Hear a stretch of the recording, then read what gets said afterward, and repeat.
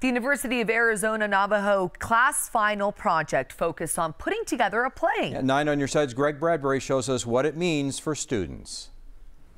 Having a play in Navajo isn't just about learning the language, but for students, it's much more than that. I do know my language, but I wanted to increase my knowledge about it. For Joshua Nelson, a Navajo student from New Mexico, getting to work on Back to the Res is a way for him to reconnect with his identity. I'm able to conversate with my parents more in Navajo, so.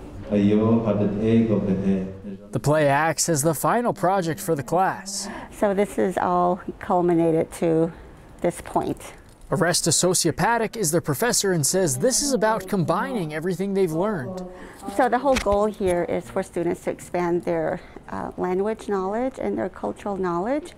And this is a great way for them to exercise that and apply what they have already have with their language base and then further in it. And it's been a really great process for them.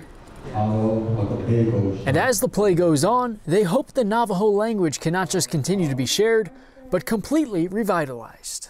Just like the Navajo language, all native language across this country, we are working to revitalize, to reclaim it, to document it, and this is a really important process, as language is part of our identity. Now, for more information on the program, head to our website, kgun9.com. Reporting from the University of Arizona, Greg Bradbury, KGUN 9, on your side.